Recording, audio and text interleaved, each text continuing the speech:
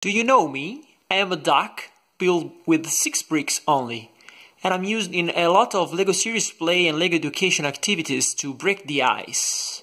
You might also remember that I designed this 16 times bigger LEGO duck, which has a mechanism inside to build these ducklings and lay down in eggs.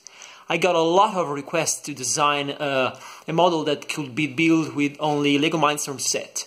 So I made a poll, and the results were that your preferred LEGO sets were the LEGO Education Core set plus the Expansion set. Here is the Duck Maker 4. It's built out of a LEGO Education Core set plus an Expansion set. I had to use the Expansion set too, because I needed this gear rack for the arm to move up and down and some more extra parts that are not included in the LEGO Education Core set.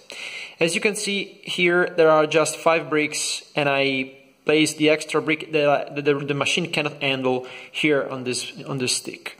The basic program that I describe in the documentation for this model assembles just one duck, explains all the details so you can program the machine to build your own ducks, and it's not optimized for speed. Check this out.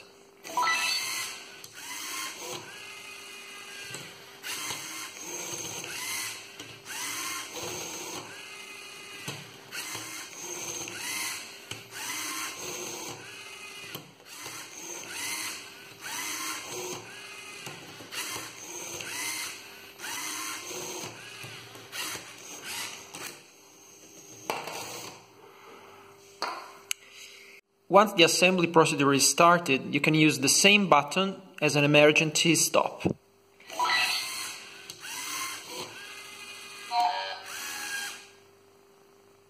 In the simple program that I described in the documentation, I'm not using the distance sensor, I'm just using the touch sensor, but you can use this one to add new functionalities to your robot.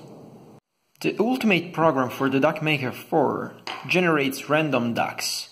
With these 5 parts, it can generate up to 5 factorial ducks. Of course, not all of them will look like ducks. The permutations are 120. By waving the hand in front of the duck eyes, we can generate new combinations.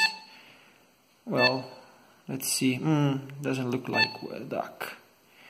This can be an upside down duck, another one. Okay, this looks pretty good to me.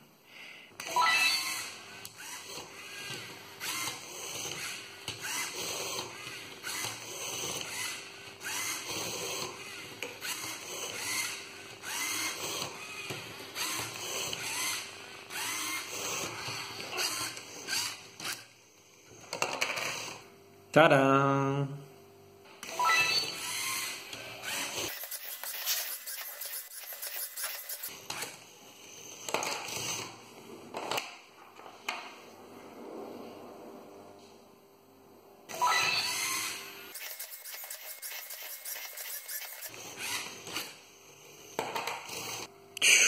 What a bad day.